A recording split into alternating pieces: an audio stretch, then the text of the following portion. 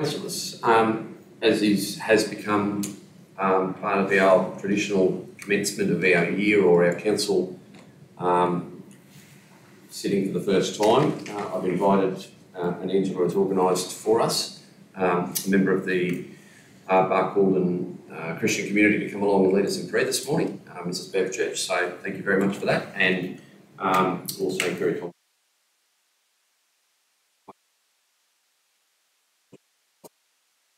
the country on behalf of the custodians. So thank you to both of those ladies for their presence, and I'll hand over to you, Mrs. Church. We can all be upstanding, please.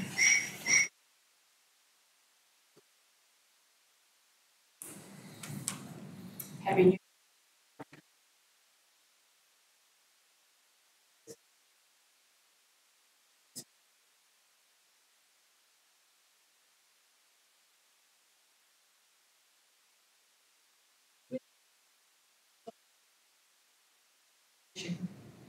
to the beautiful world that you've given us.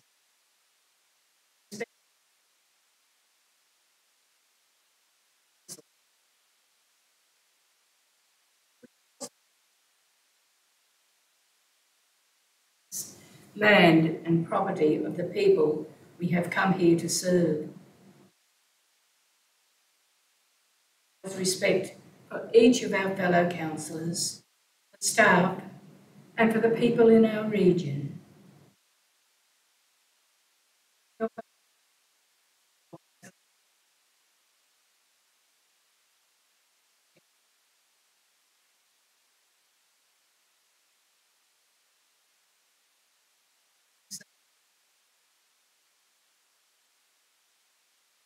This we ask in Jesus' name.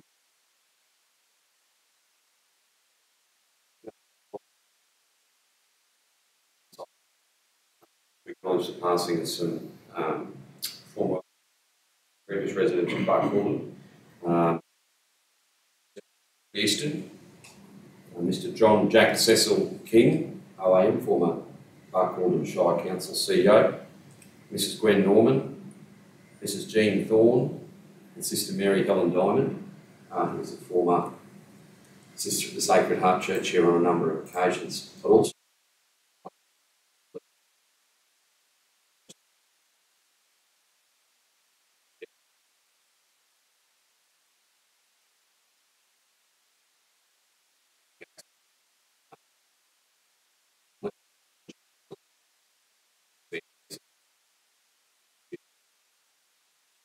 in our pause to observe.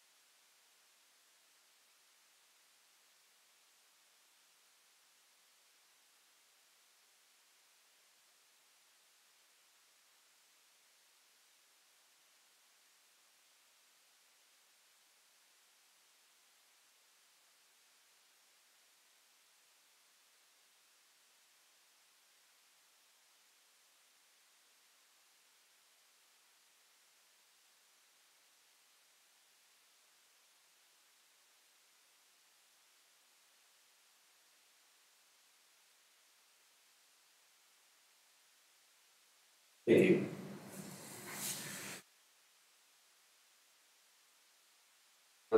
Apologies. So I'll now turn Mary, please lead us.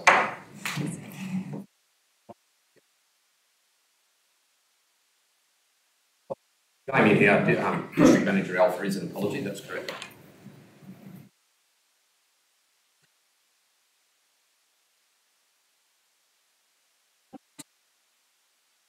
Respects to the traditional owners, the Yilgarn people of the land on which we I acknowledge and pay respects to my traditional Bidgera ancestors and my descendants, the Thompson and the Fraser families, who have been custodians of this beautiful country since the beginning of the 1900s. I would also like to acknowledge and pay my respects to to the Indigenous and non-Indigenous elders, both past, present and emerging, and extend my respects to the Barcaldine Regional Councillors and staff here today for your first meeting for.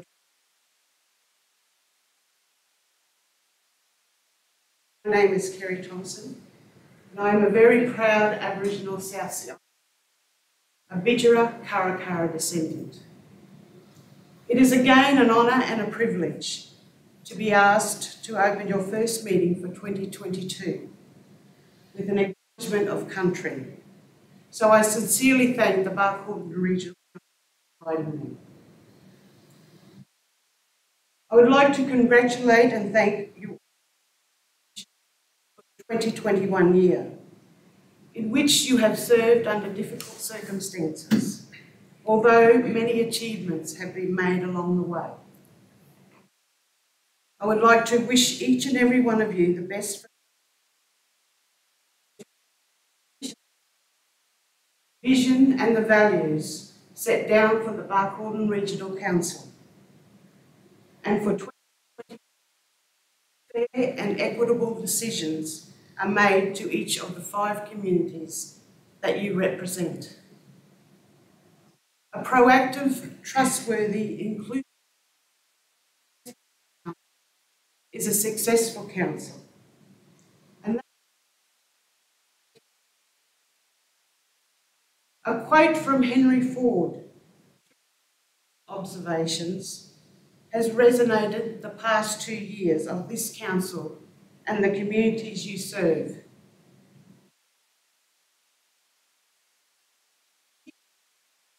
Progress. Working together is success.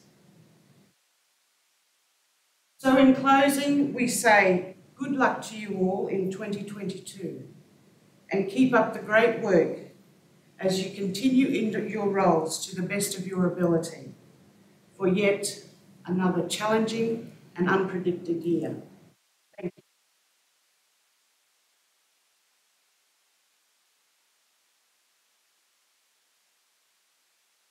Thank you, Kerry. Thanks, Kerry. I said in a meeting I had with some representatives of the Central West Aboriginal Corporation that now concludes our third formal acknowledgement of country. Fourth, sorry Angela for correcting me. And each one of them is something that we can draw from. And Kerry, thank you very much for taking the time to really look into what it is that we do and be here to provide us with that. And Mrs. Church, thank you for leading us in prayer and to take the time we take to reflect on what it is that we do. And it's easy to get lost in what we have to do, but a little bit of time to reflect on the broader impacts of our decisions at the commencement of each formal meeting is very well received, and we're grateful for your presence here today. Angela?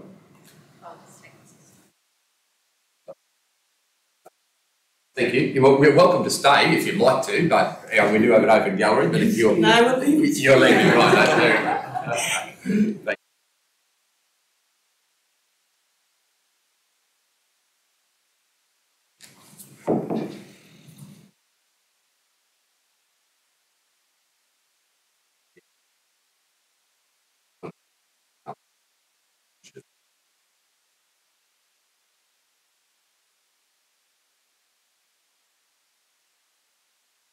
All right, Brett's favourite part of the meeting, prescribed conflicts of interest. I'll start with you, Councillor Peebles. Mr Mayor, I've got a private conflict of interest in through.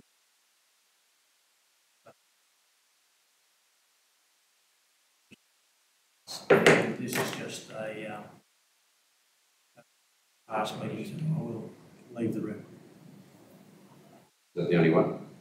Only prescribed, yes, Mr Mayor. Councillor Gleeson. I don't believe so, Mr Mayor. Councillor Hanson. I don't believe so, Mr Mayor. Councillor Rath. Mr Mayor, I inform this meeting that I have a prescribed conflict of interest in the following matters as defined section 150 EI of the Local Government Act. The nature of my interest, response to council. I have a previous declared prescribed conflict of interest as a close associate of mine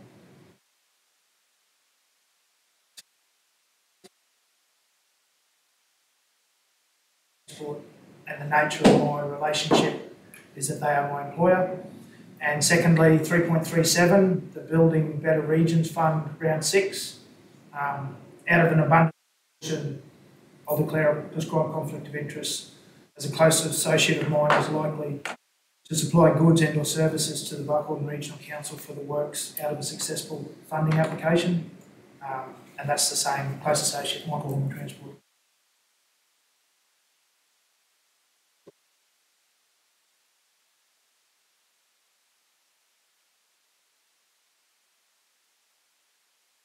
Any councillor present believe any other councillor present has a prescribed conflict of interest?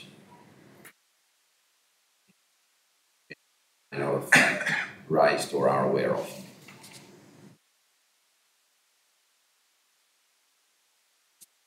Or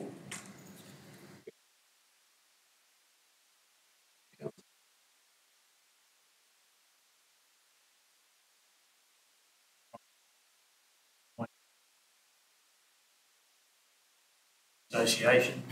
There's a motion there for a gala night at Emerald for racing awards, so I'll declare a conflict there.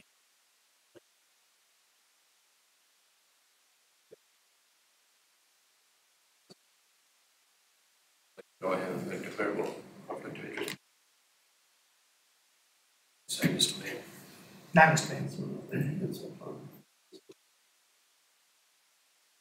To declare a conflict of interest in 3.3.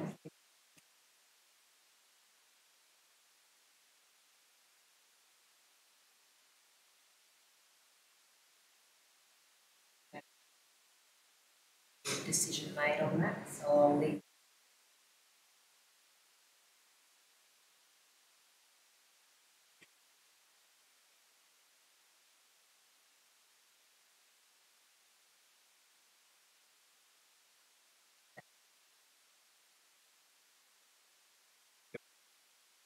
I'll move that you stay in the room for the receipt and discussion of that report because there's no decision or voting required on. Seconder, Councillor Gleeson, discussion or debate? Mr. Mayor, what report, sorry? 342, the project progress report. Favour discussion? Those in favour? Carried 5-0.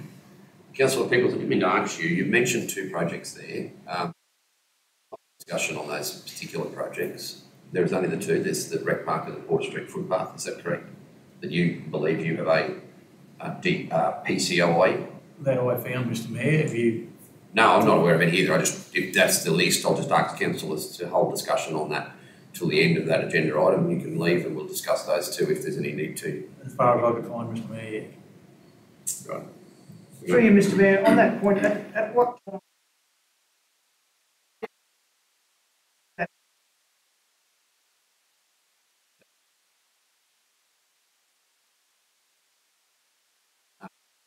We'll move towards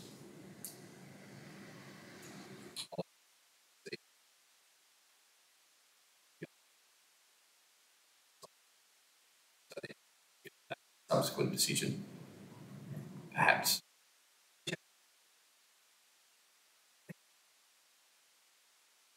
Around where we can draw a line in the sand and What might help us there is the department will be here to provide explicit training on these conflict of interest matters. Is it February?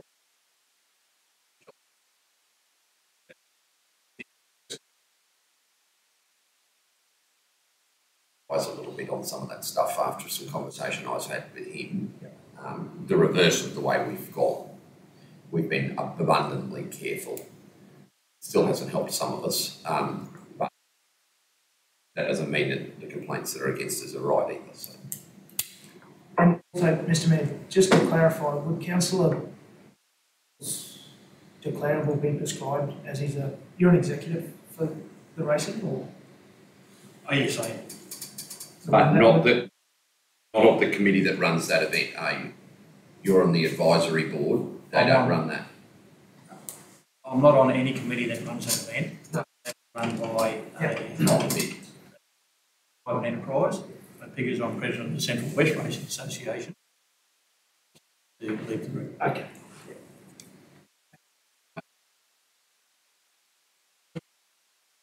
Yeah, you. No, I don't have any. You didn't have any.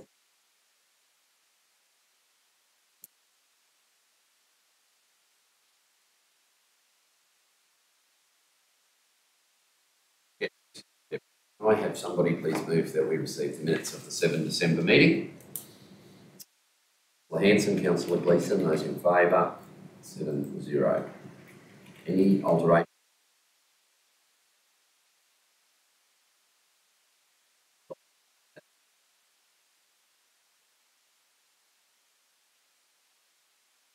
Waiver resolution confirmed, please. Councillor Peoples, seconder. Councillor Favour, 7-0.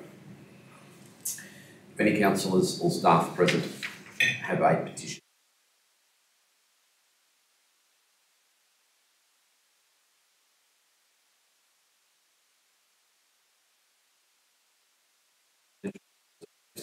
No. 3, 2, 1.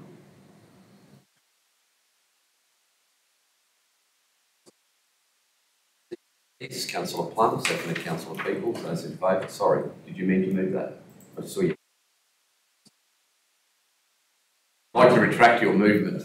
No, you'll accept that, thank you. Councillor Peoples moved to scratch his iPad before he moved the last resolution, so we'll see. You've got to be quick on the trigger today. You're not an auctioneer, we're not a part-time job, Mr. Mayor? I have been known to take a few from the gatepost, yes.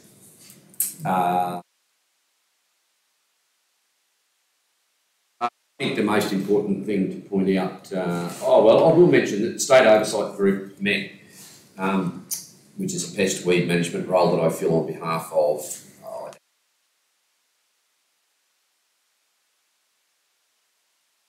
SOG, as it's called. Without boring you on the individualistic details, there was a number of projects that were brought to that committee that I thought were relatively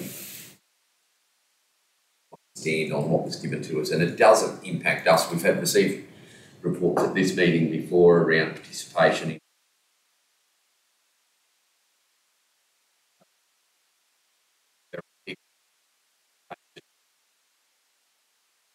observation of the numbers, and there was some research dollars allocated to that. I expressed a bit of concern about that.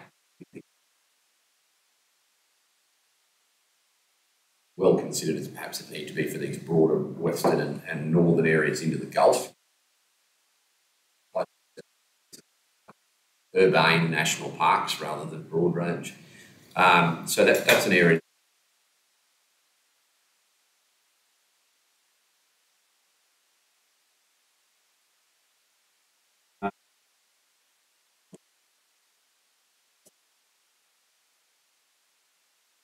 Disaster management group meetings, that they take up one line item in that report, but there was a number of meetings held both formally and on the sidelines of that regarding a crisis at the Alpha MPHS last week. That matter that be resolved within 24 hours. I guess the fullness of time is the only way to truly know the impact of that, certainly in the next day.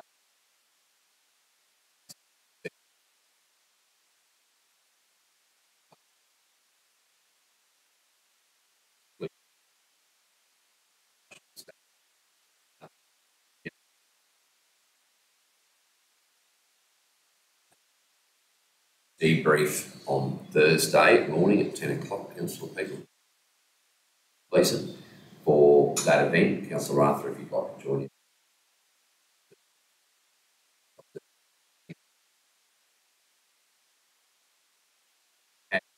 No ambulance availability out of that facility for a considerable period of time. They haven't told us how long, but the hospital and ambulance emergency paramedic response was on bypass for a considerable period of time, which is of concern to me,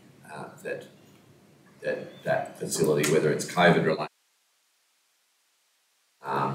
goes to bypass, because it is a very long way from Tambo to Clermont or Anakie to Barcaldine, which are the four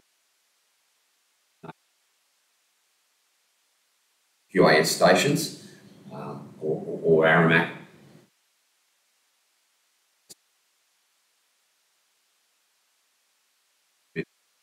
Life and death. So both as employers of council staff, but members of the community, I think that was unacceptable.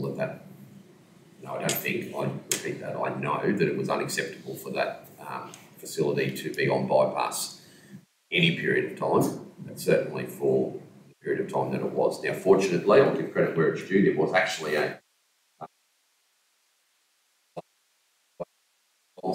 in that period of time. It was in Alpha Township, is the information I have. Paramedic response was generated from Barcaldine, and the repatriation happened and it all went well. So I'm not going to pretend it was tested. It was actually tested whilst it was on bypass, and we seem to have got away with it. Some in QAS that keep saying that there's not enough demand for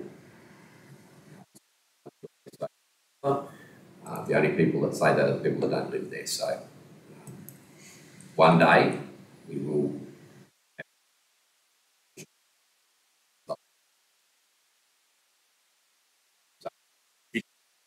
highlighted by me several times in service provision, highlighted by this disaster. Attended the men's shed Christmas function. A number of councillors attended that with me. What was really pleasing to see was the number of men's shed people from all over. There was a massive crowd from Alpha and 2 or 3 reps, maybe 4 from Blackall, 4 or 5 actually. So it was a really good afternoon, and it was warm, but not as warm as if they were doing it today. Glad you seem to enjoy. Jericho over there as well. Yeah, that's right. So a truly regional men's shed gathering, which they're promising to try and do more often this year than simply just at Christmas, which will be really good for the men and women in the men's sheds.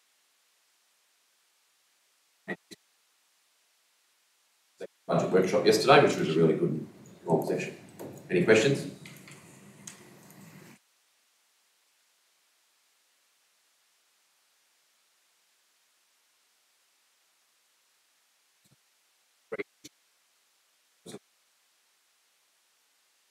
Management report. Seconded Councillor Rogers. Those in favour? Carried. Councillors, I just want to point out something before I throw to the Audit Committee Chair or the CEO. Officer's report, and also on the bottom of the first page letter,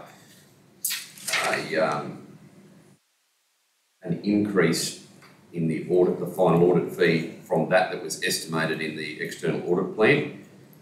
That was an agreed to figure, I'm informed, on from both parties or overruns in time. So yes, Council had some issues, and I'll ask Brett to explain more about that in providing the material on time. But there was also some issues from the external auditors in meeting deadlines as well. So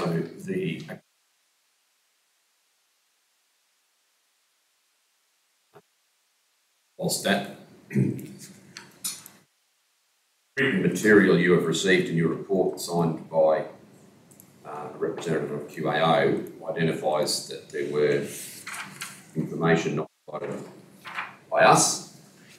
There was also information or time gaps from the external auditors, so there was fault on both sides there.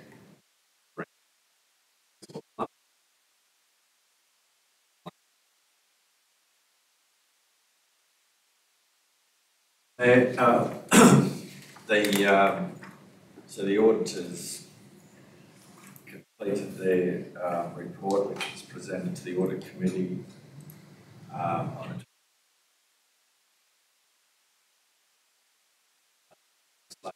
tried to have our audit completed by the end of October. Just an extension of time from the Minister of 1 month to enable the audit to be completed. So the auditors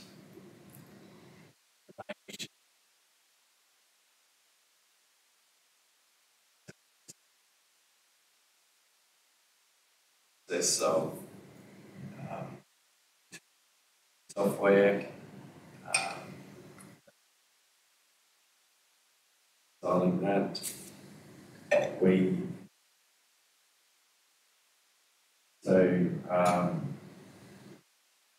when they arrived on site, they expected all those reconciliations to be ready. So that extended the time.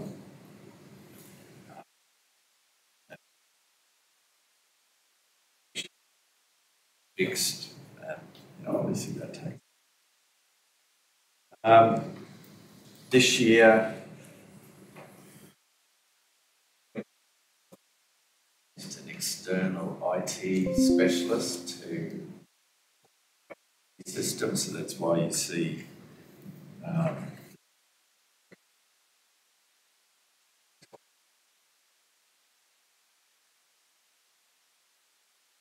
some of the order for this year is IT system policies, review our access controls, and pre-testing.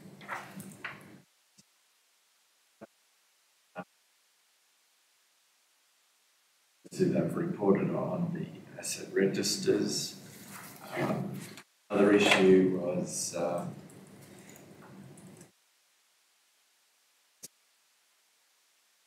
reconciling those. So under the new accounting,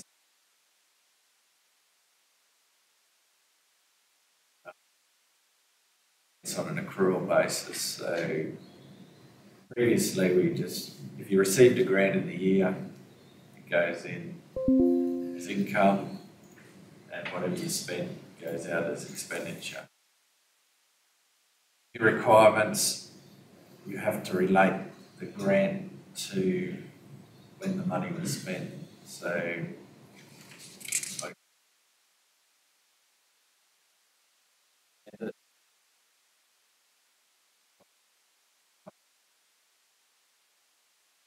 relation to the unspent money, if we've done work that we haven't claimed from the grant. So is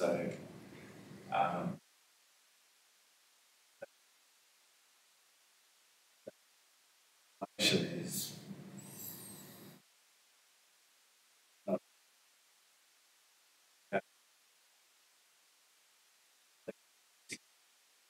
we're trying to acquit for the year, or that we received during the year, so we have to go and match those up with the expenditure. The auditors want to see when.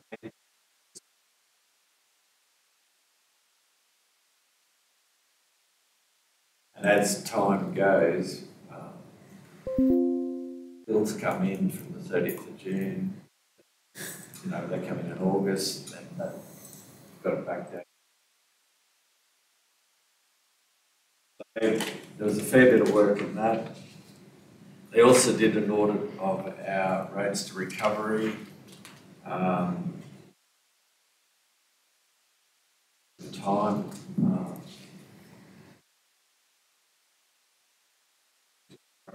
Went through that process. It's very extensive.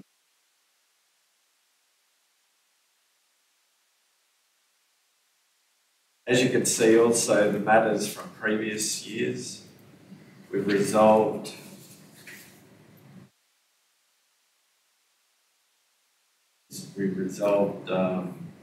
14 issues from previous years, so that's one progress, one good thing that we're slowly clearing.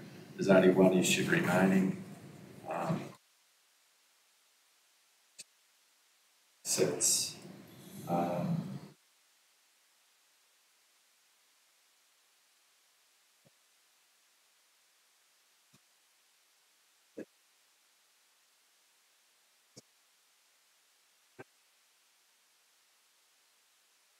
From the audit committee, do you have anything you'd like to add or further identify? Just across the board.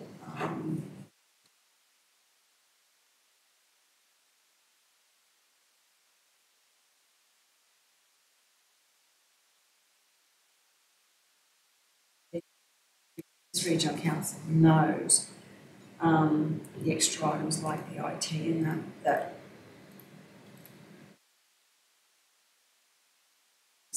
12 months.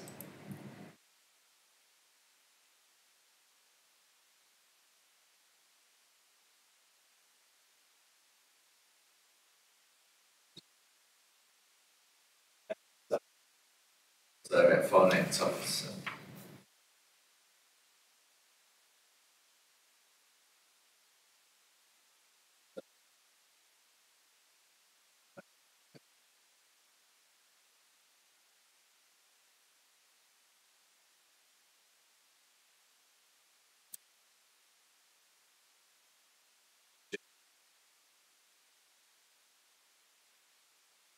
Through you, Mr Mayor, the one resolved issue, do we have a time frame?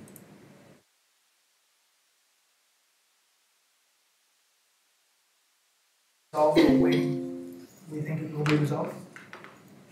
All the issues need to be resolved by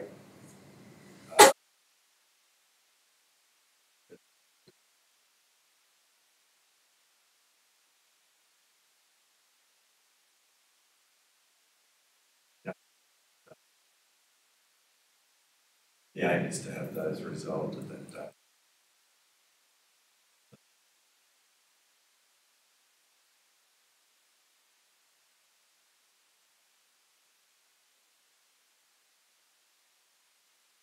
The councillor, please.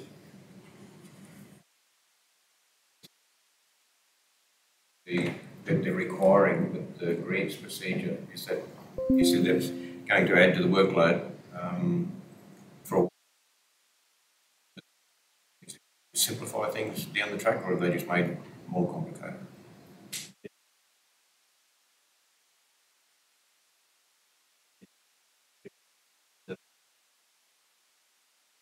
Worst thing that happens is getting grants in advance. That's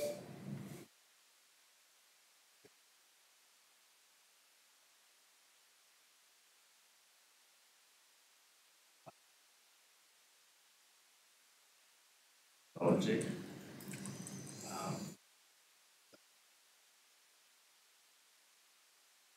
The problem is it's not only them, it's the feds.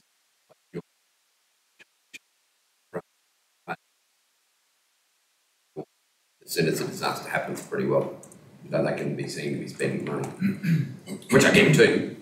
And there's probably some councils and some areas where that, like, we're talking scales of tens of millions of dollars. There's some damage bills can run to hundreds of millions of dollars. No one's got that sort of cash flow. Probably having a couple of $100 million to start a couple of $1 billion job might actually be a bad idea. So there's probably pros and cons, but from a pure accounting point of view, it's a pain. Things, it's probably not a bad idea. Mr Mayor, ever since I've been on council, I think reporting has just got tougher and tougher, over the years. Probably since accruals first come in, that's when it started. It just seems to keep. It's not only the audit, it's Australian. Well, it starts with the international accounting standards.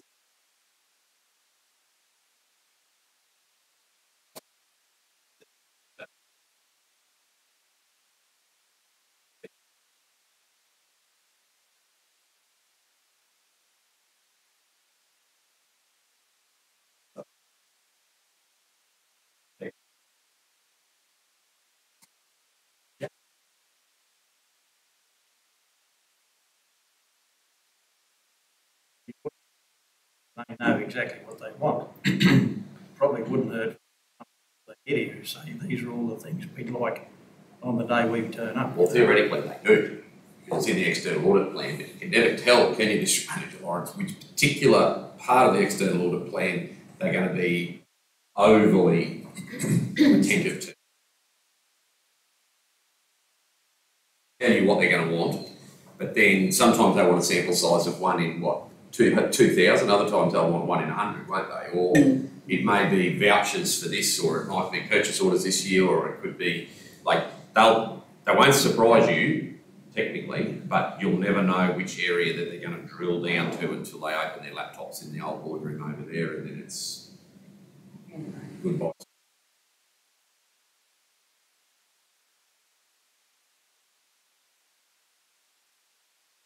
Then as they start reviewing those items and they say, oh, we need, that sort of feeds them to ask for.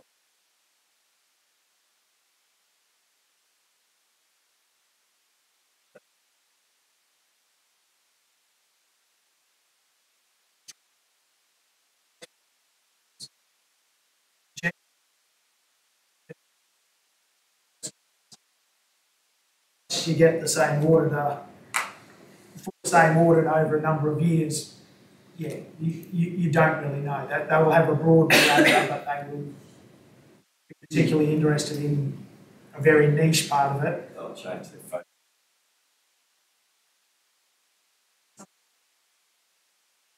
They're looking for the things that can expose you all the time.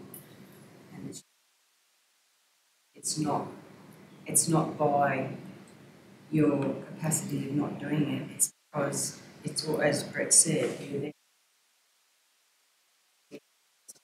And things come out, things get paid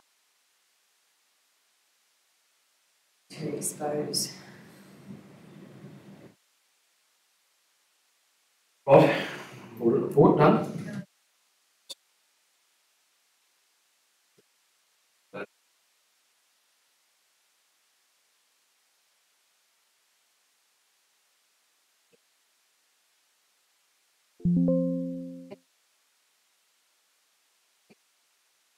State government, because it is a regulation that they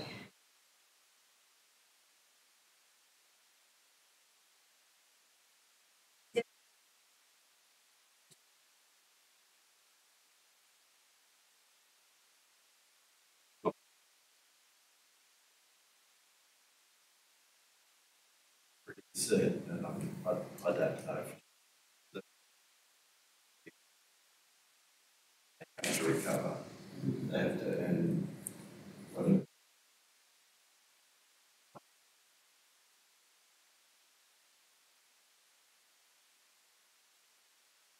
cost of business. Yeah.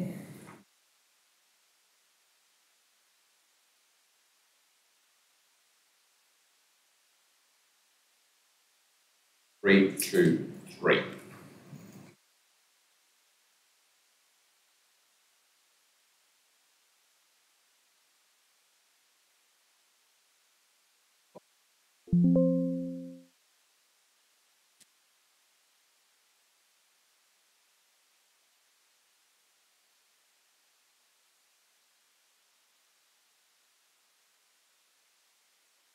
Possibly the wording of part A, where it says can only be accessed by persons, and then in B we go in the event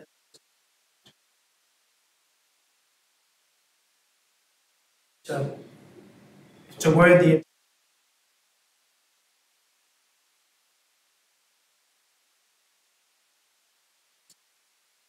I guess it's the same as the health, statewide health declarations. It's a private function. The same venue can be used access if vaccinated, whereas if one unvaccinated person attends, then it reverts back to a maximum of 20. The only reason I proposed that caveat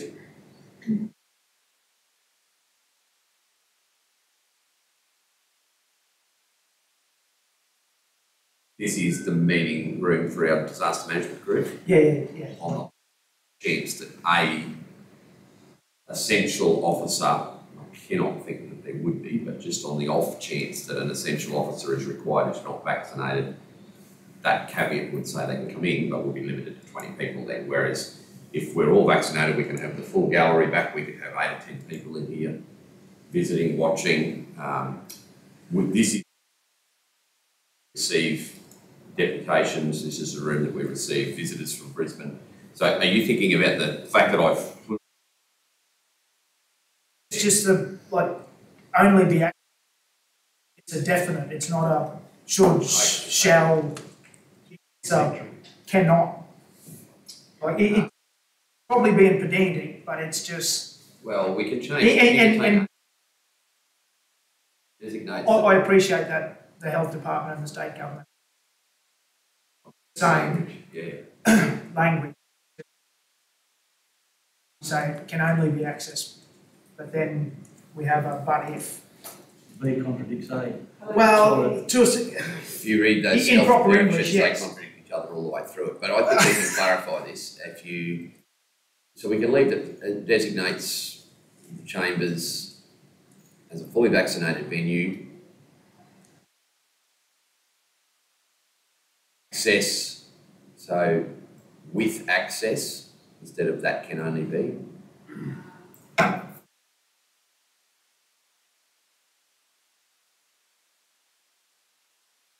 Sorry, yes, leave that, don't delete it. So with general access. With or unrestricted- access. Numbers. unrestricted or unrestricted number of people. No.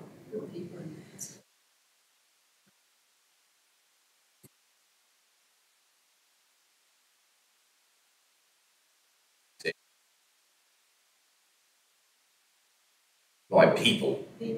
People. Like,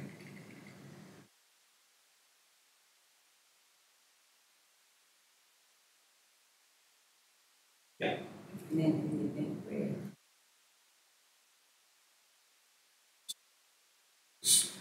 That's what you're trying to clarify, that if they're vaccinated, there is no restriction on numbers. But if there is one not vaccinated, you've got a restriction on numbers. yeah, so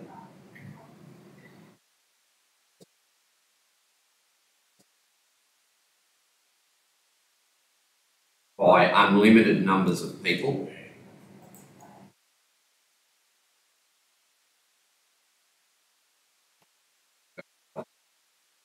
If that a person is required to enter who is not fully vaccinated, then the venue will revert to a limit of 20 persons. Is that slightly less? Should it be A or any?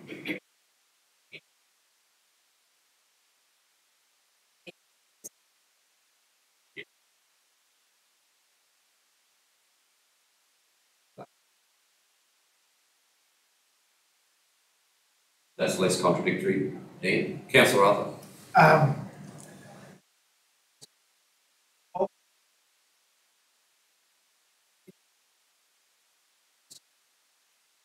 Physically put so many people in, but I understand that. Well, the other It is probably better than saying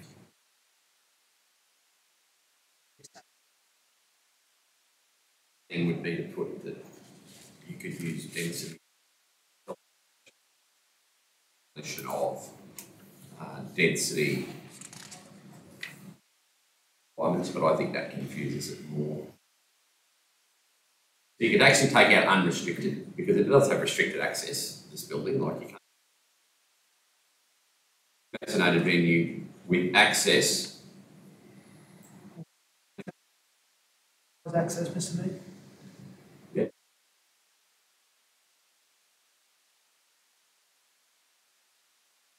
Access for an unlimited number of people.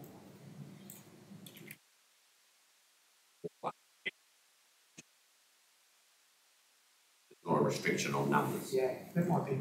Because unlimited means we can For a billion people. try and put 600 people in here. For an unrestricted number of people who can verify that they have received. Yeah. Yeah.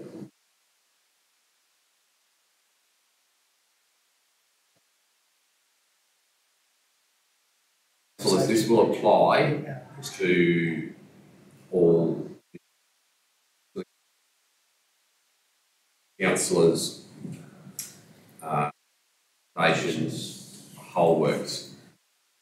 The app at the door will be actually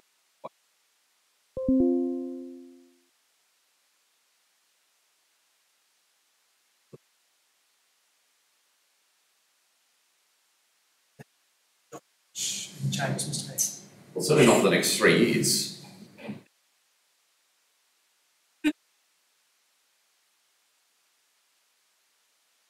Councillors probably wonder why, and there's lots of reasons why, but I think it's important that we show there are a number of small businesses in our council area who have had to operate under this environment now since the 17th of December.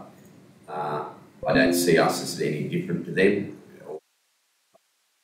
A number of other levels of government have wrestled with the decision to require members of parliament or other councillors to be vaccinated. I'm not personally in favour of someone.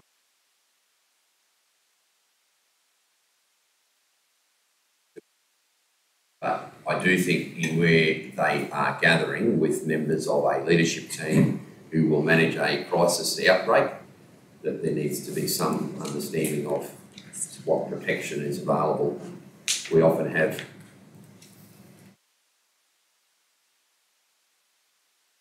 management meetings in here when we're not on Zoom. So this provides some solidarity with our community, businesses, and probably also provides the CEO with some, I say leverage, but signalling to other elements of our workforce that we're not setting a standard for sections of our workforce that we're not prepared as councillors to follow ourselves. There are elements of our workforce who work in aged care. It's actually a requirement to be vaccinated to go to work.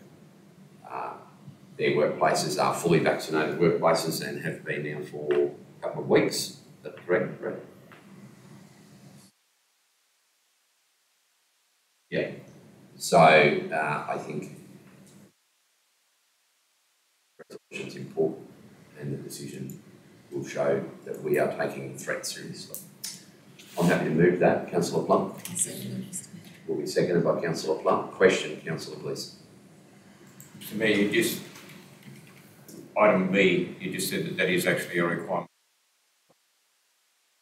B. No, it's a caveat. No, it's not a requirement. That's what Queensland Health recommend when you have a facility where a person does enter, then you have to limit to either one person per 2 square metres or 20, whichever is the lesser. In this case, 20 is the lesser because there's slightly more than 20 people in this room.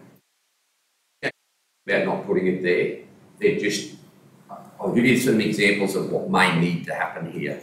This might be the only room available one day to be used as what the staff determine as the green.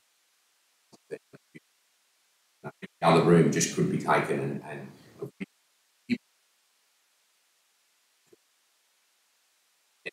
gathering. I'd hate to see them be forced to use a substandard room simply because we're very prescriptive about this. Very far and few between. Perhaps one, at our disaster management, we may need a briefing from somebody who's not vaccinated, whether it be a senior SES official or an agency that hasn't mandated vaccine. We may actually need them to be in the room. We'll just obviously have to limit how many other people are in here with them. I'm not expecting that it be used as a get out of jail card. And so hence the word required in my motion. They're not required, then they're not permitted inside the building. Thank you.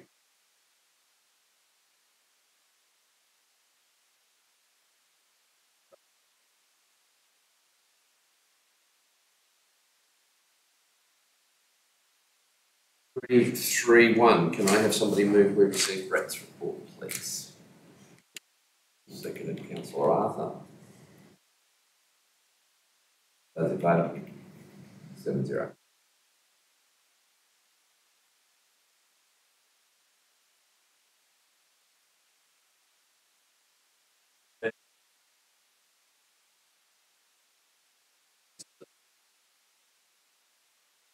Critical item in terms of our supply. So over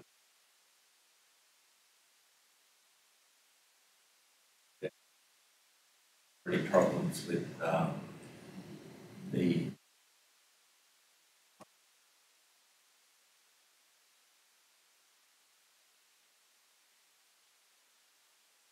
high levels of water restrictions for a couple of days until that was fixed. So that has been resolved. The contract repairing the electronics is due to be here Thursday or Friday, so he'll leave on Brisbane on Thursday.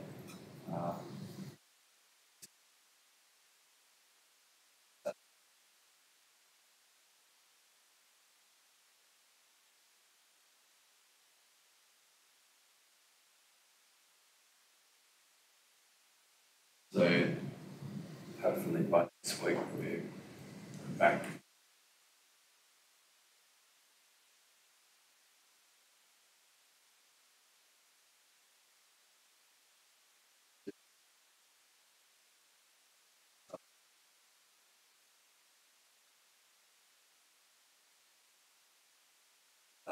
Alpha and Jericho as well, so we're working on finding some treatment plants as well. Is the problem with the treatment plant or the bores or the district?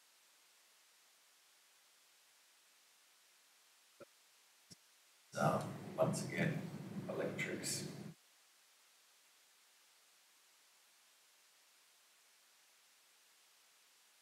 So we're just trying to get to the bottom of those problems. Enterprise bargaining, that will commence on the 1st of February.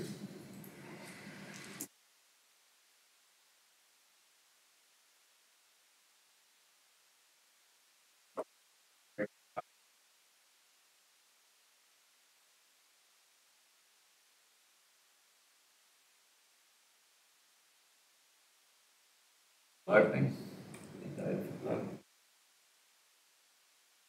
Waratah Cold, they're holding that application. There's correspondence a bit later on that. Boundaries, I had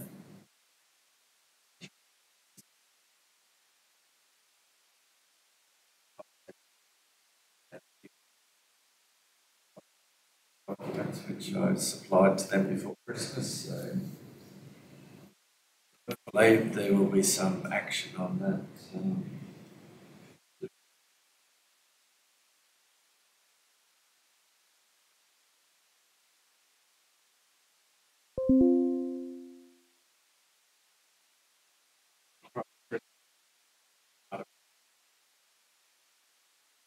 District manager from Parramac.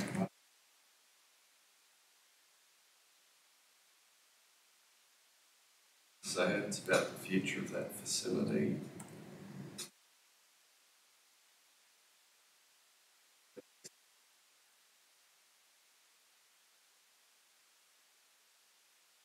So met with the new CEO of Central Highlands Regional Council last week.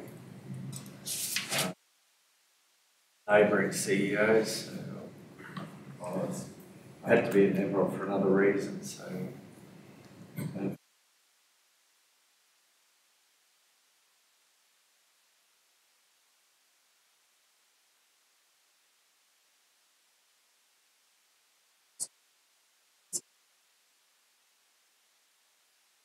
It was a electrical problem.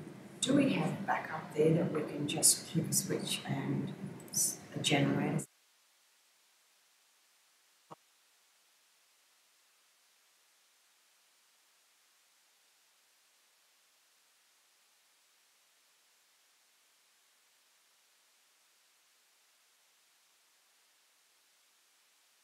exactly is a problem. Our director of works may know more.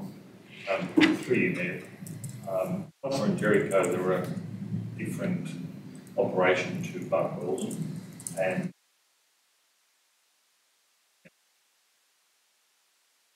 the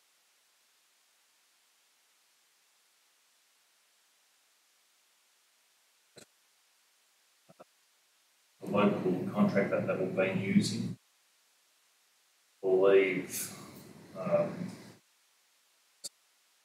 involving government. I'm not sure if that's happened or not.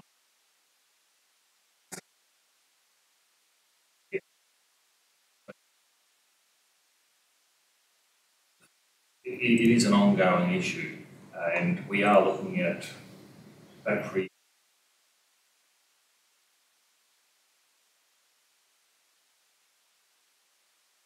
stuff, especially for Alpha. Jericho's kind of set up, but I did speak to our consultants and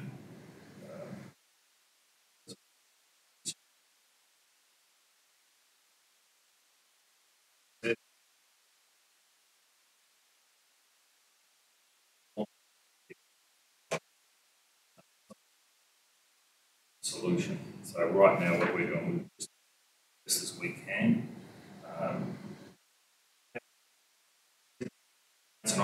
Again, I don't understand. I'm not a professional in electricity or anything like that, but what happens, the power goes down really low and then the pumps don't start. So, and these are the things that electricians have to have a look at, engineers are looking at. We are trying to get a solution for it.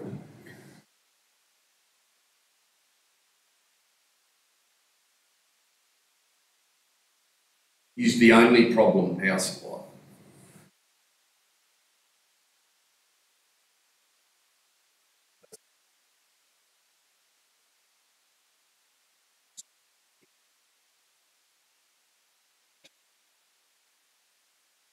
Supply. So even if we do, that's being given to me, even if we do up the issues like the chlorinator and that type of stuff, if the power goes down, it's still going to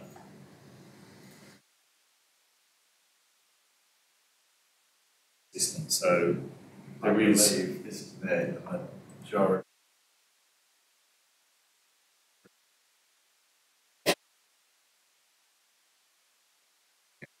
Distribution of power internally within the treatment plant. So is it an internal problem or is it an external supply problem? Understand that, but so there's no other problems. If we could stop the power, we could fix the power problem, all the water problems go away.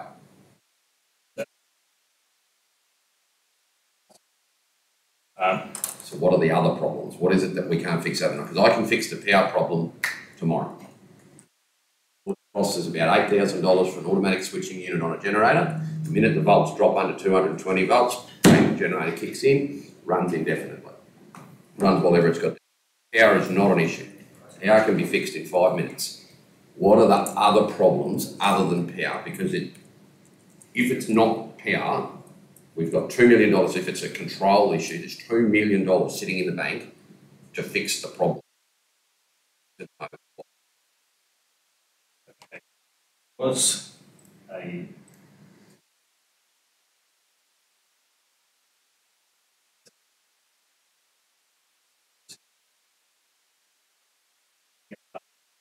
rectifying as we go.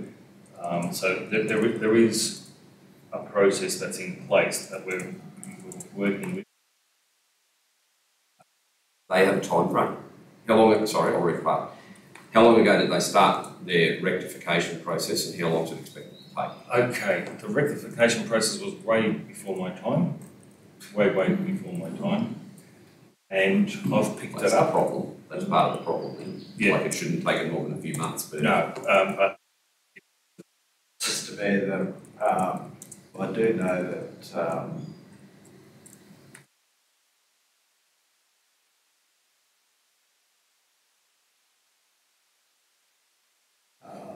so Simmons and Bristow did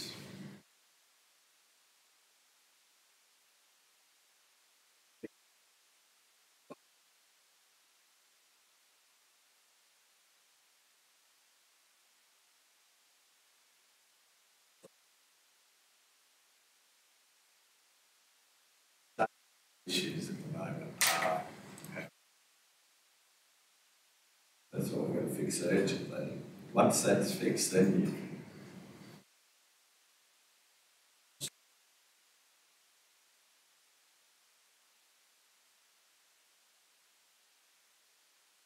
6 generators, 7 at least.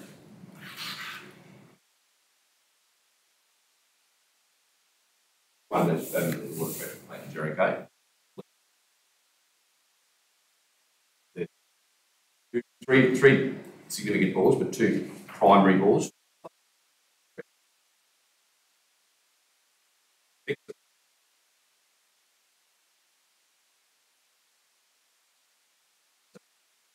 alternative is not waiting for Ergon. The alternative is us providing. The only alternative generation capacity that I'm aware of in Australia at the moment that works 24/7 is diesel-fired generation.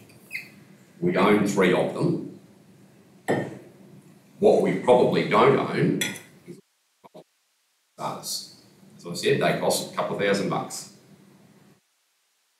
It fixes the problem to a point where the rest of it's minor and I don't need Simmons and Bristow to tell me how to fix a water problem. We shouldn't have town reservoirs going empty ever. That is a failure of council.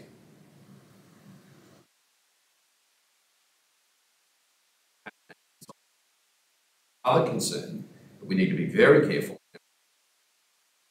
that have the flow rate of Barcoolan to return that.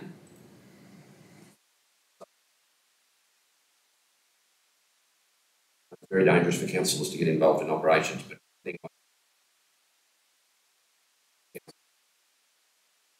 I can't expect Ergon to fix it because Ergon, like so many other elements of government-owned corporations, don't have the resources to fix every problem. How they keep the power running at all is amazing. You know, and Ergon knows there is a significant issue there that they don't know how to fix.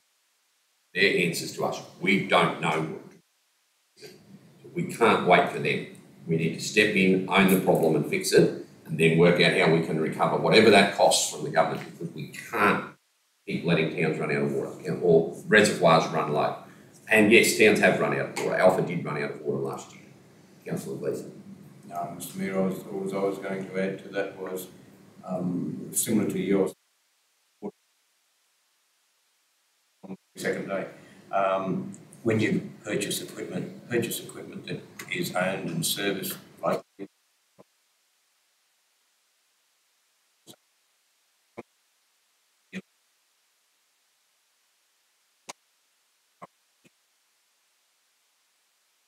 it's to me to have Gunforce or 3 units.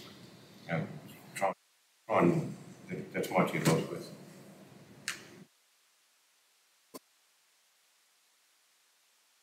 Process to fix, but if the problem is power, unless we put a generator there, it isn't going to be fixed any time in the next 10 years, 5 years, or 2 months, whatever it is, until someone decides to throw millions and millions of dollars at power supply issues, which is not imminent. We need to fix the power, and I believe we've already got the assets to do it. We're just going to put them in place. That's like Mr Mayor, I don't know how much overtime or manpower is involved in keeping that water running. From my way of thinking, if you spend a lot of man hours there, whatever, that's got to pay for the generator and save us money in the long run anyway.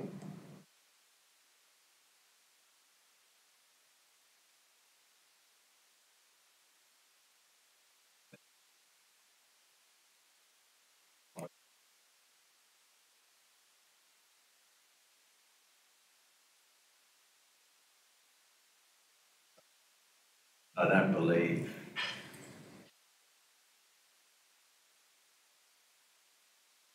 know how to do street fix.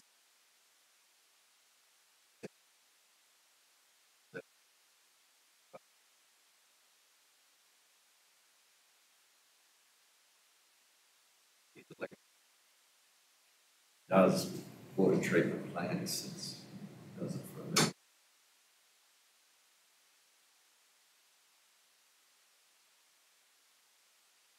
So what has Simmons and Bristow done then? How much have they cost us if they're not?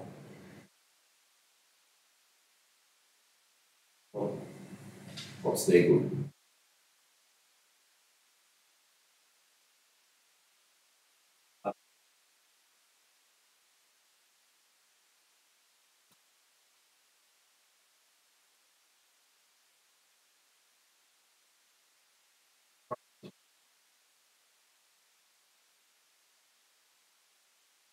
So Simmons and Bristow have been involved for a while. Yeah, there was a rectification plan put in place before he arrived by then, I assume, and it still hasn't happened. So are they rectified? That's not. Oh, sorry, I'll repeat. It still hasn't been completed. That's true. There's a lot of things that are a few things that are outstanding. My experience with the company is quite good. When we needed them, they were out there ASAP. They were on the job when the pumps blew up. So,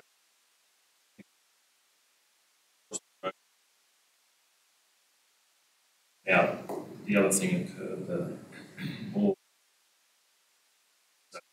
I was away and organised that. So the quality of work I've got no problem with. However,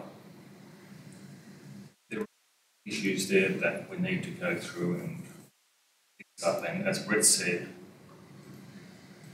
always points back to the power.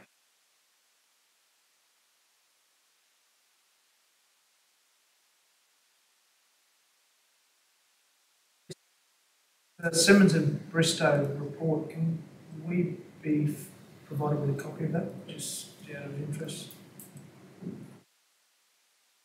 Secondly, there's a boil water. Is that related to these main issues?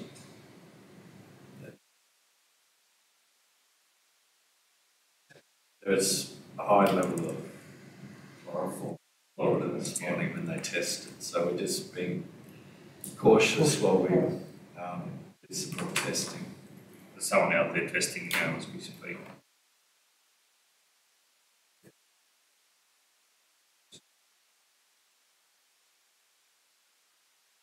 And I'll wait till we get that report and look at it.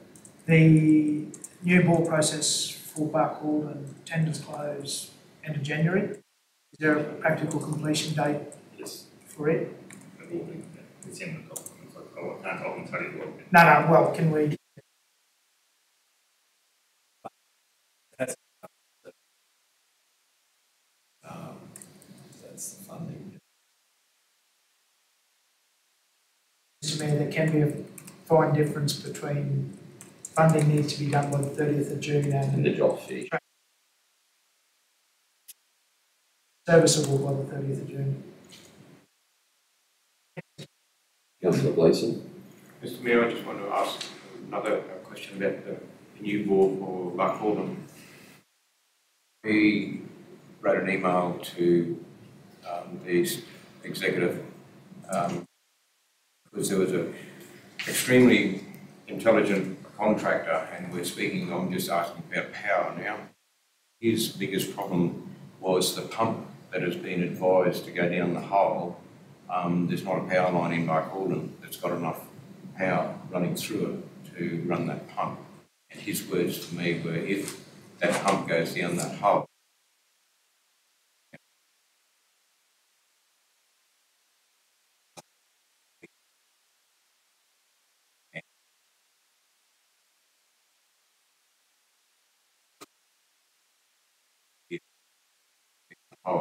if the hole was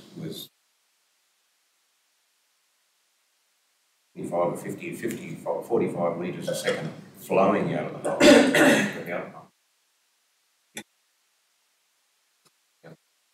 Wasn't enough power in that in town to run the pump.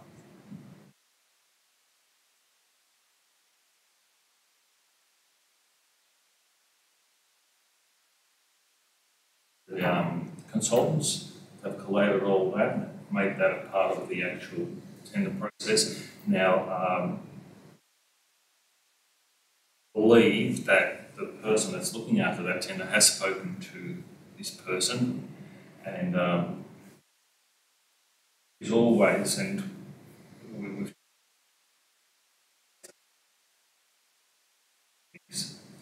if that was the case, and I spoke to this gentleman, it was before Christmas, and I advised him that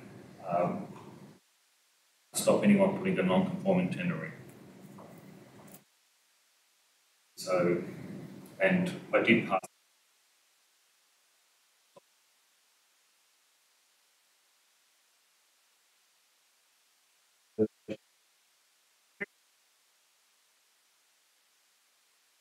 Or equipment that possibly create power supply issues. And I hope that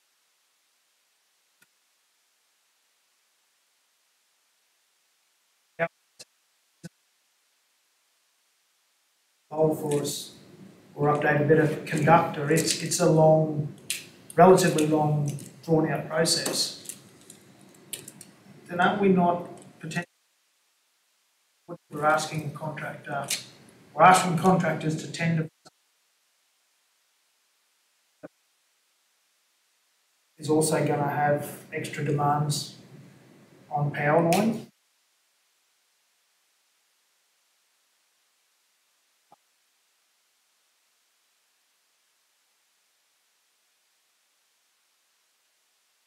The information was passed on. They haven't finished. You can't run. No. So, well, I suppose until the tender's closed and we see what we've got, I really can't comment. I'll take that on board, and I have taken it on board, and I've, you know,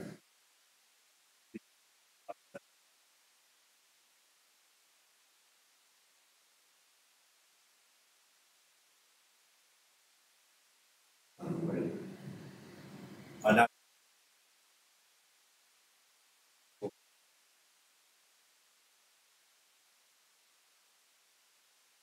And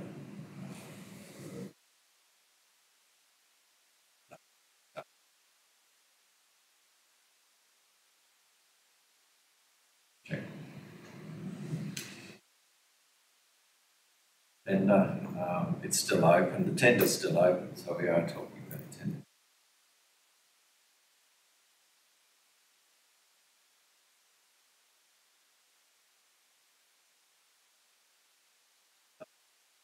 So, Through you, Mr. Mayor, I just want to bring it to the table again because contractors no fill, absolutely no fill. 5 kilowatt motor on the pump.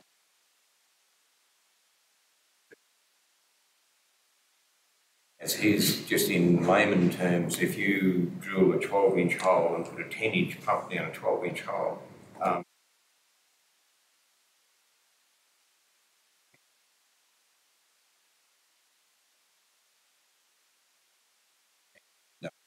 all of these things are designed by engineers that have to be.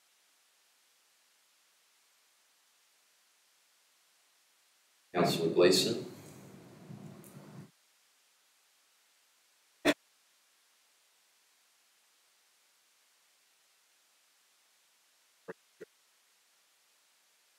Received the correspondence. Seconded Councillor Peoples. Is in favour.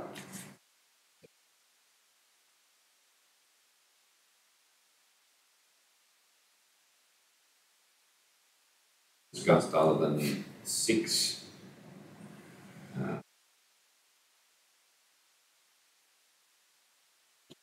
Thank you from the I know they're very generous community philanthropic donation. Well done. We're aware of our the board communiques from rapid meetings from the last 2 months of last year.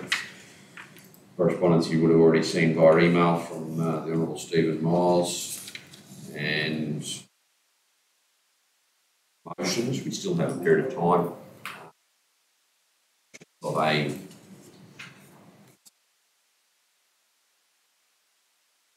relevant to take to that.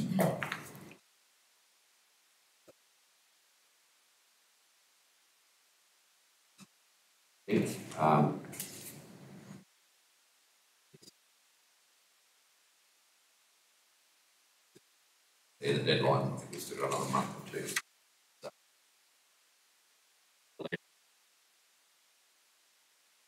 By SOG before my time. This is the final year of that final phase in here, so our contribution.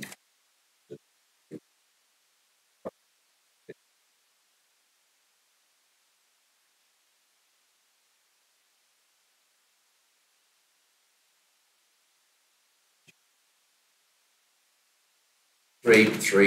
Oh, any questions about any of that? One question, Mayor. What's the criteria for communication to go into that council?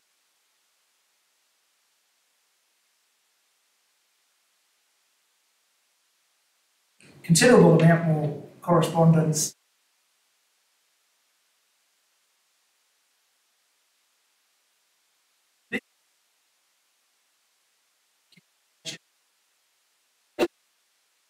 Sort of like, do we have a criteria, or is it? So one thing is anything that's addressed to council, not specifically to either myself or the CEO, that's a definite, including council. Yep.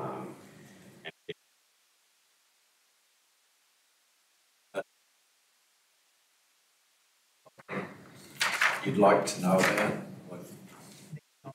That don't directly. Or in my case, what exercise Debbie is to put it in there, because I usually just, if I think it's something you need to know, I don't wait for the agenda, I usually just forward to all councillors or, so, yeah. Definitely something that addresses councillors, that's why you've had stuff, the last agenda had all those reports, because they were sent to council. And also, Mr. Mayor, the agendas are now public documents.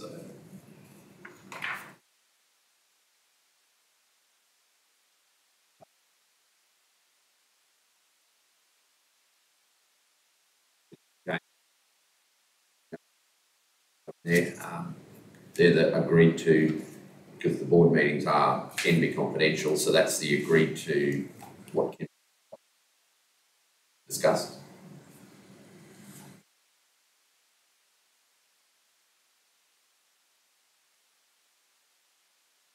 (333) the planning and development report. We have no MPIs in the P&D report. Yeah, got a bit the first time.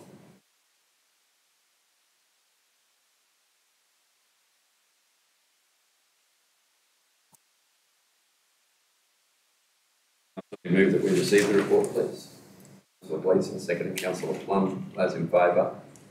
Carried.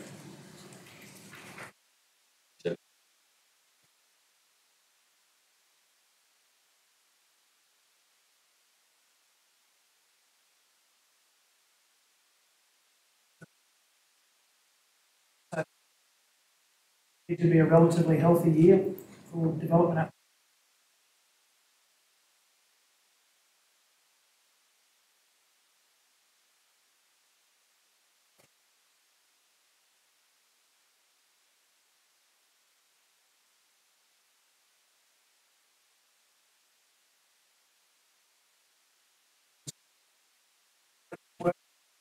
Sort of how busy council particularly is, but because the town itself, the towns themselves as you go through seem to be quiet, but people.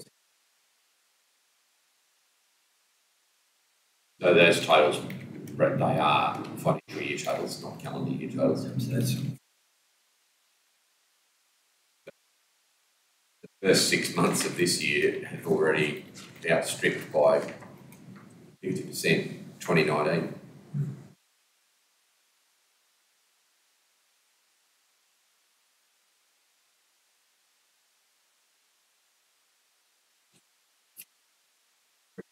Any questions?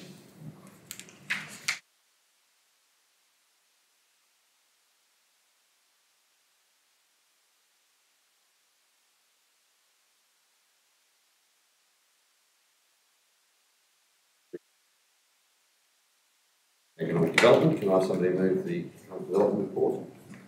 Councillor Roberts, Councillor Hanson, seconds, those in favour? Carried.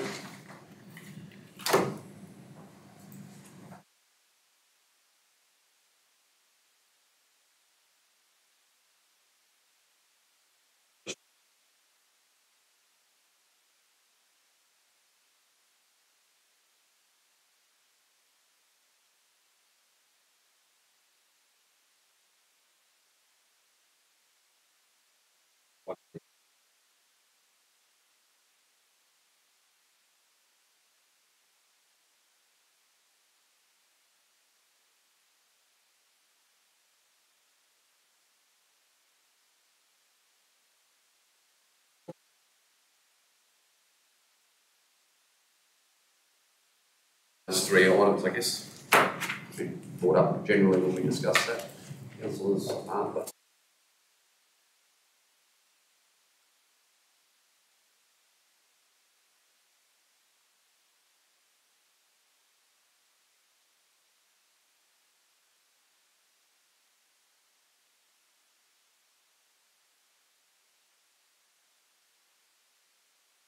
So at the October meeting of council, council passed a resolution about the concerns about the roads in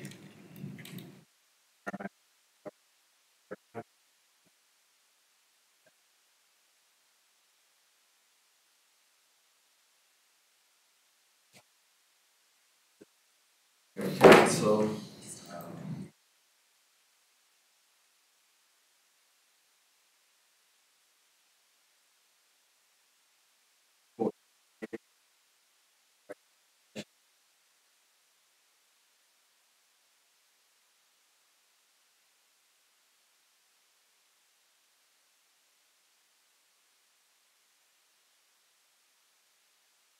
Resolution asked about additional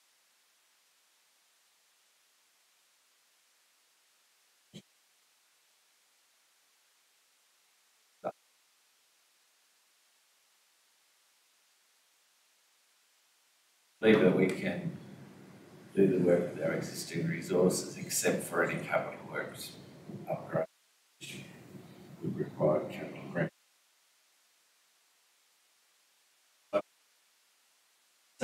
Recommendations. Staffing, because council doesn't have the ability to direct staff. So the first one is that, and we have discussed this, is that when we're calling for quotes or tenders for flood damage, that we obtain the quotes to do the maintenance in the standard procedure.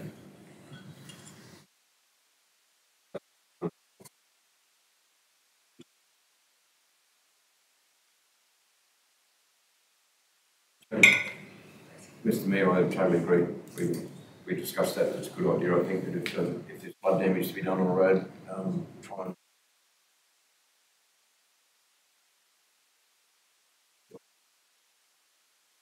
and You know, I'm good with that, Mr Mayor, as long as, you know, the area is close to town, you know, some of that too. I think we've got it's going to be a fine line. But yeah, I do agree with it. Right. So, yes, and probably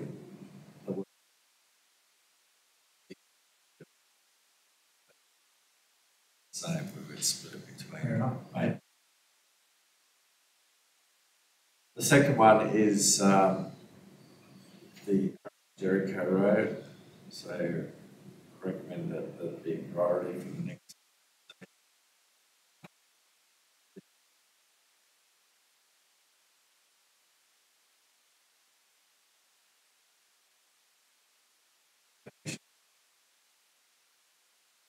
Their priority, or has it always?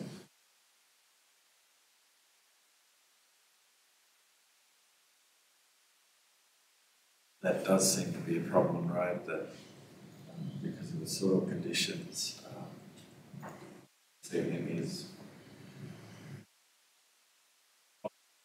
is probably the only solution for that road. in the entirety of the road, or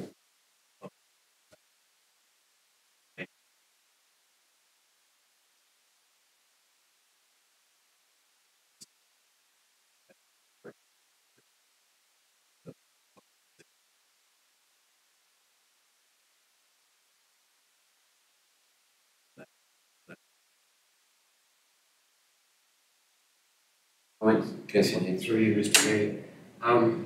With priority, would you be better off looking at those sort of areas that really cost us a lot of money and actually are dangerous before?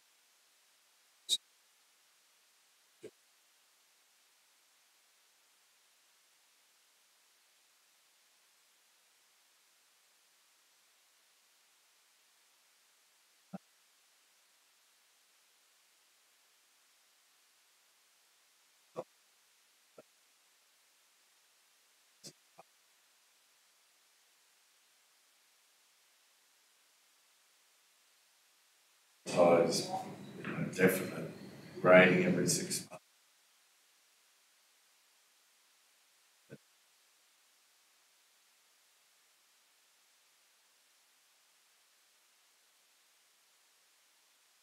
Floodways in general across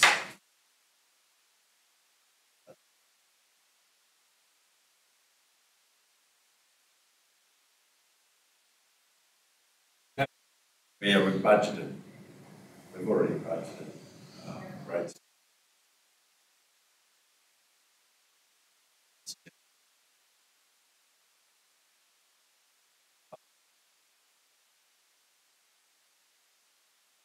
Kilometres of seal. 3. That we can afford. Through you, Mr Mayor, that when you leave Pikehall, the Barama can go across the creek there. That first 3 or 4 kilometres is the black soil type road there through. I can't know the property, but anyway, it's a black soil type road there, and yeah, if you could get across that bit after it rains, if you can get across that bit, you can go almost drive to Jericho. It's probably not the worst corrugated bit of road, but as far as all weather road, through Delmar, through the Delmar property. Need something doing to it.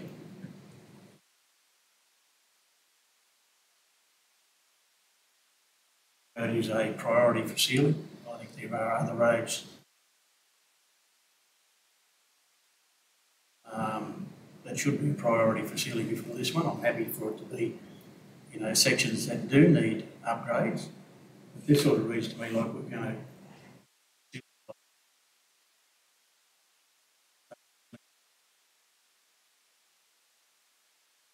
I think there's sections that you might do some work on here, but I don't agree with sealing all the way from Barama to Jericho, Mr.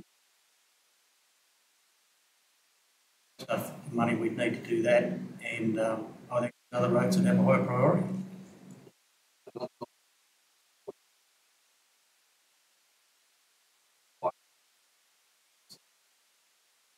Non-TMR than that road.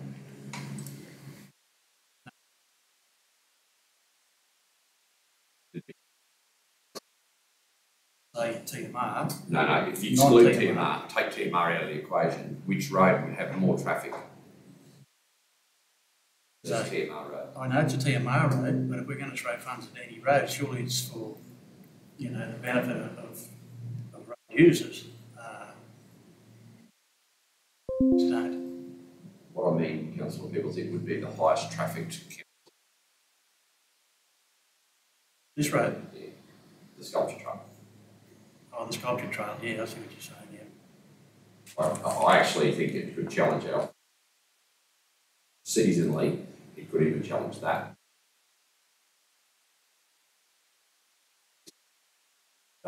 Great for the Jericho.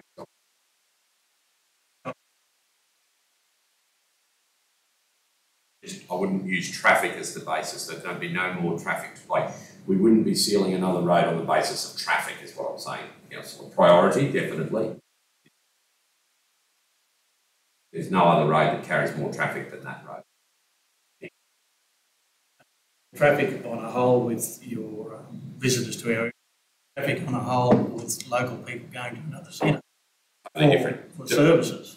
Different situation altogether. With local usage, but the impact on road from traffic numbers would mean that road would cop the most. Mr. Mayor, when I was doing this, I was looking at council roads. I understood that was the. Yeah. So,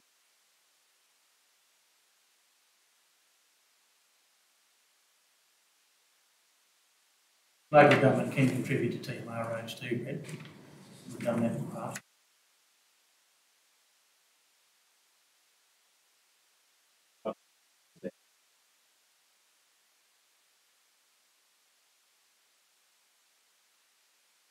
Do you agree, Councillor Peoples, that sections of that road seal would help? Yes, I do.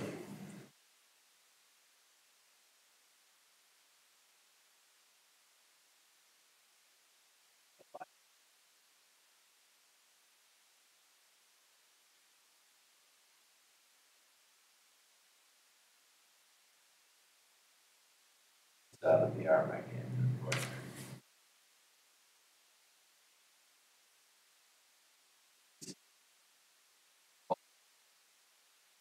Said no, put it where we can all use, get some benefit when we finally hit bitumen, we're on the bitumen. I agree probably to the point that I don't know, sorry, later on we'll come to you. I think picking roads for seal's a dangerous job because everyone believes a bit of bitumen on their road's good. It's a fraction of the money in gravel.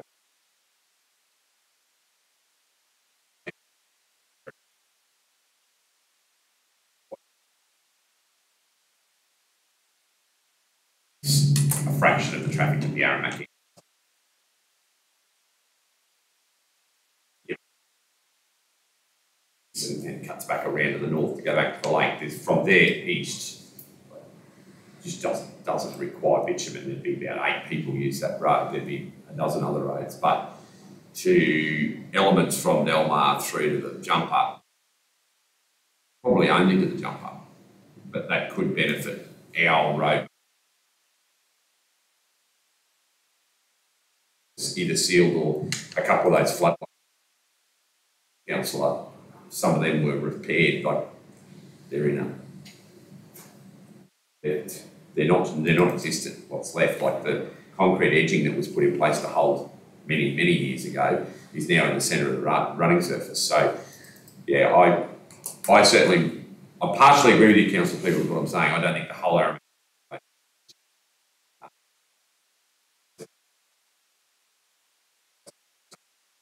Some of that road, but not the entirety of it, no. And Mr Mayor, it sort of reads like we're going to start an Aramac and seal right through. Think about if you're talking about local usage. If you look at that section from Delmar to about the jump up,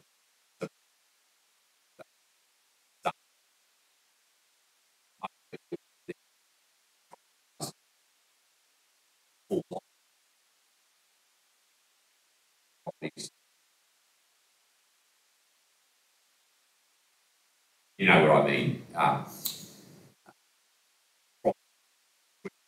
People, locals start to use the road, but from there back, the road's not as bad and there's not as many people who use it. So Brett just said 3K, so what are we looking at? $1 million?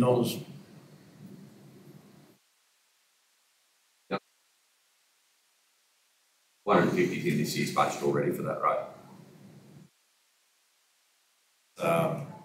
Because we do have that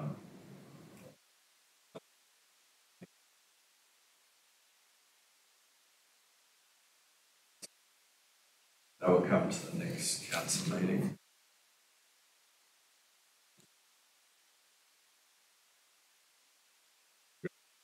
Submitted our allocation request by the end of March.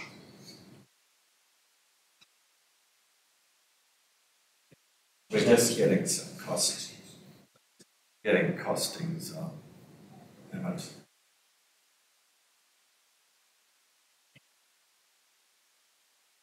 $6 metre? Yes.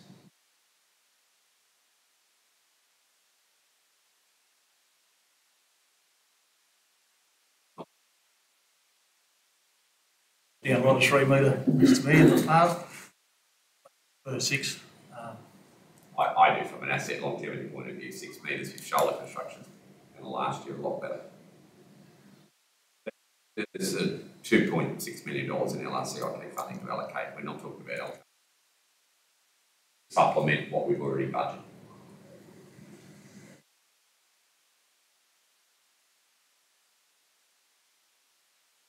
Well,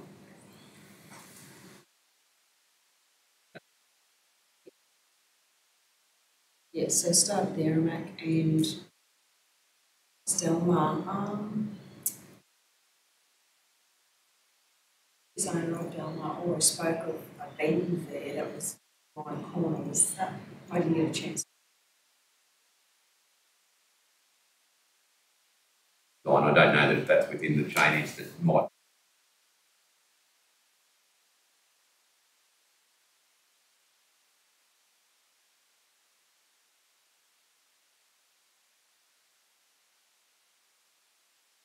Doing bitumen in sections on a gravel. Variation occurs a lot faster on either end of that road as compared to if you just start from bitumen.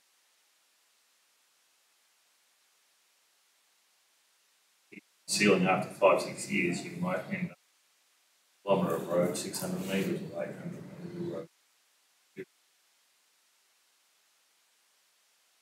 That's something that should be mind. Your thoughts about the wording, Councillor Peoples, of item 2. Can we just move on to item 3 and then we might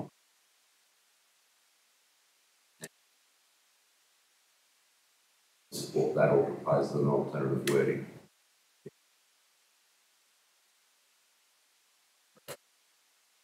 So this is another one we spoke about, is that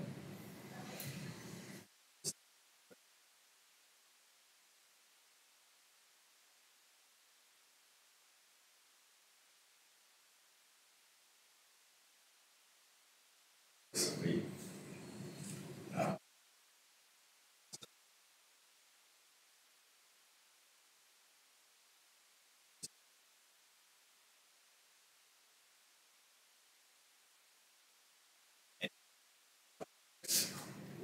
outlying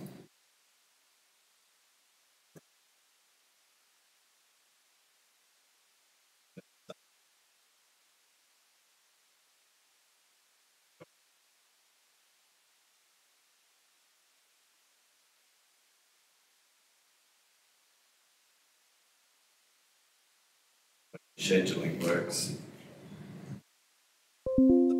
This is work to town.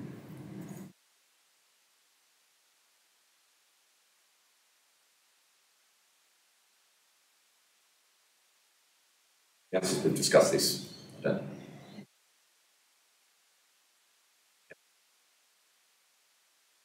Councillors, we'll keep going.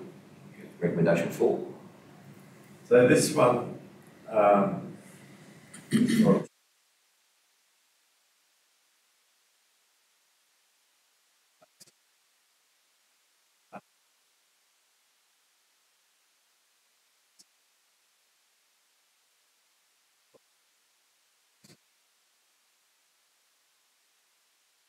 some people say we just leave them, don't touch them, just fix the, you know,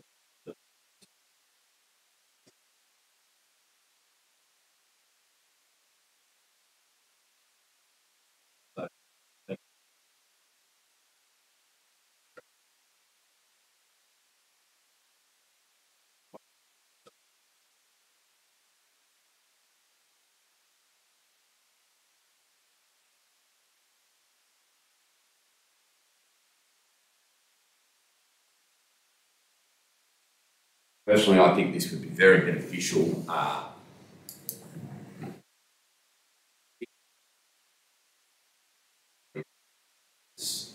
Probably on a surface, there's a bit of disagreement about the best thing for walk occurs. That, you know, some people like the boxed out gravel, others prefer cement, some prefer stone and gravel. You're there, but by and large, they'll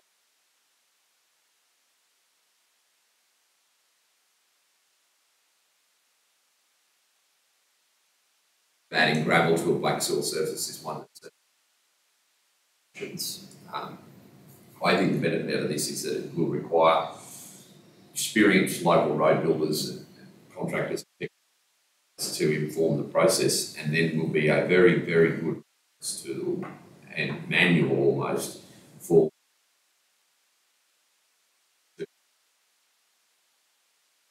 schedule for those roads. Not only, like, we think of the black soil area as west of the line from here to Aramac, and black soil roads in the east. I live on one. So, you know, the benefit of a black soil road maintenance schedule would be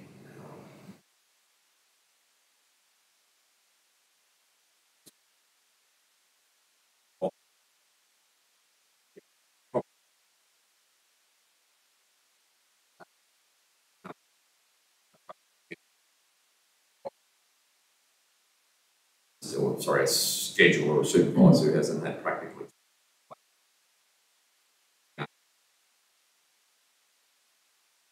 dedicated strategy for those roads, I think will save us wasting the thousands of dollars we're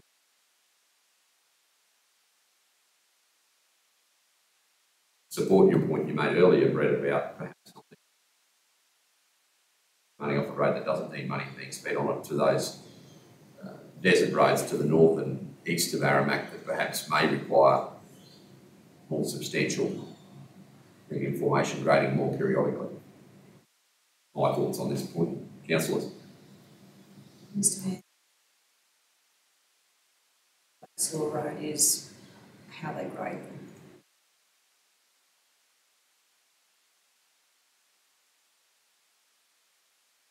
Forms per gully, so it's actually the grading of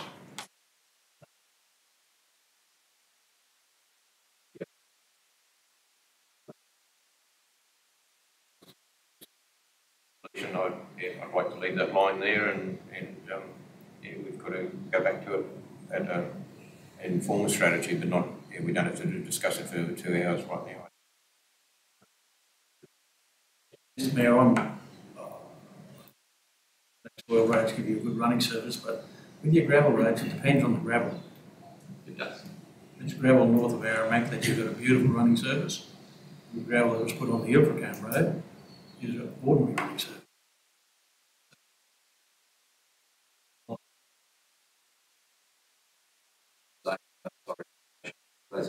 Number 5. So this is about safety and installation.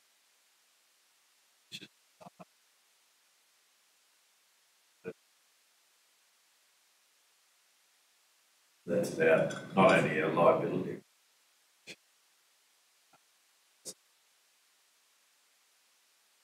Message to road users that it's not a highway.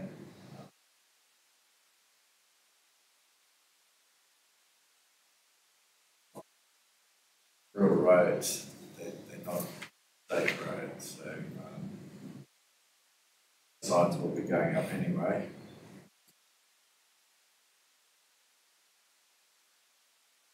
No concerns? Yes. 6 is to upgrade our rural road addressing signage to a consistent standard. Spoken about this.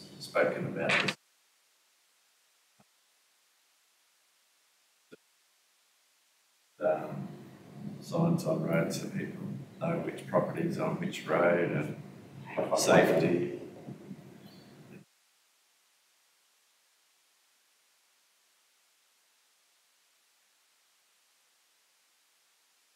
And that's probably the Barkhorn areas.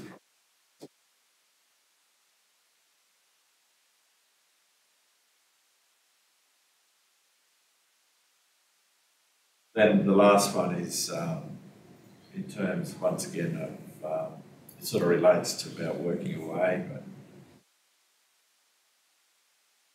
it's have to be done around the Muttaburra area to make sure.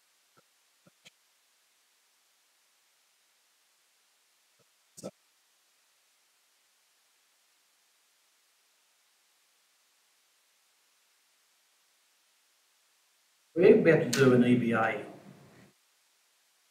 correct? Yes.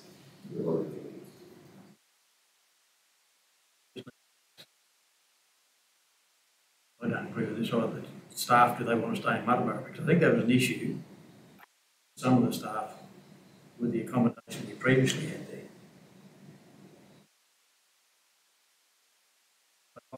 I see it as a sensible thing to do. If we're working over there, I'm safe travelling, so I agree with it. We've had staff, truck drivers and other staff operators from this depot work out of, and they don't drive back and forth from Buckhorn to do it. The other thing that I would just suggest there, well, I'll ask the question, what are your thoughts on the accommodation?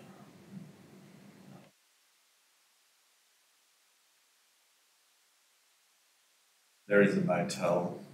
There's private accommodation Okay, so in you Hunter, so whether we just book the room.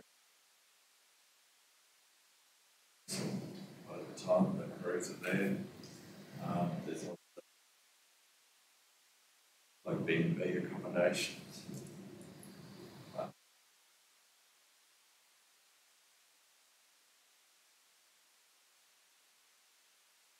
Don't have a spare house.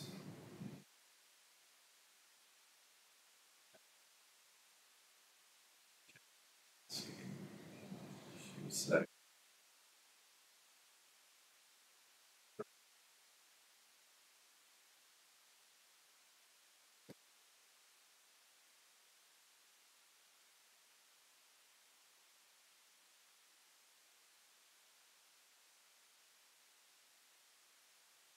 Hotel accommodation come up in my mind immediately.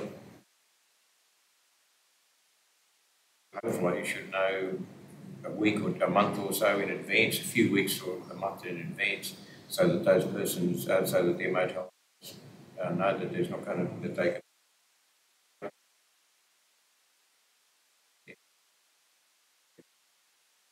Years now, and I'd like to keep on talking about it is over a period of time have a permanent grader crew. Absolutely. But this There's only 7 nights a fortnight. There's only 7 nights a fortnight.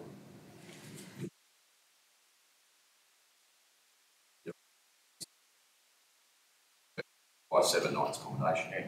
And excuse me, Mr. Mayor, for butting in, but you can't afford, nobody can afford to go and buy a building or purchase a building for 7 nights a fortnight. Well, even if you did 7 nights a fortnight,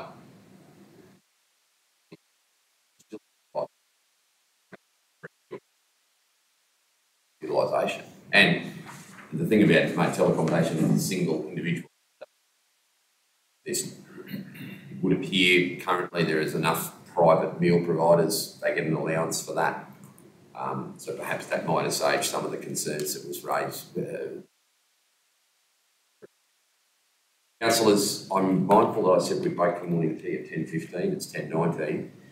Councillor Peoples, you expressed some concern about supporting only wording changes in item 2. You've supported the rest. Do you want to propose an amendment so that perhaps you can support the resolution, or are you happy to have expressed your concerns and support what's presented? No, I don't think I need an amendment, Mr. Mayor. I just, what was it, point 2? I think is Something along the line.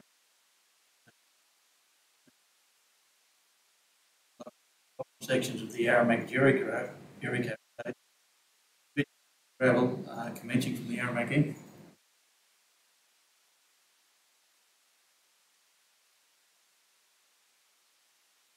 what you've done is add gravel. No, and I'm saying problem sections, Yeah, right. not the whole road.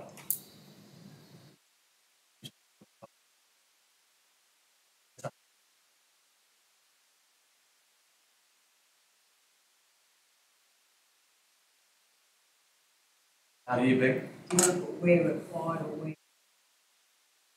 sections? we take out the word staged.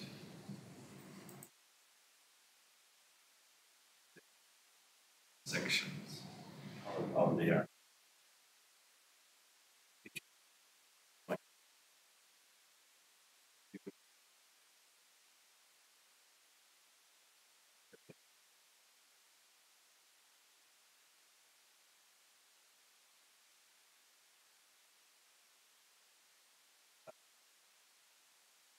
Ceiling, sorry, back in front of Anne.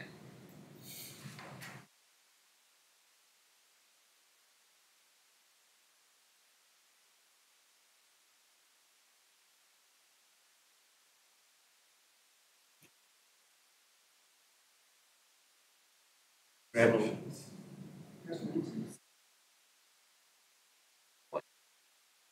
Of problem sections.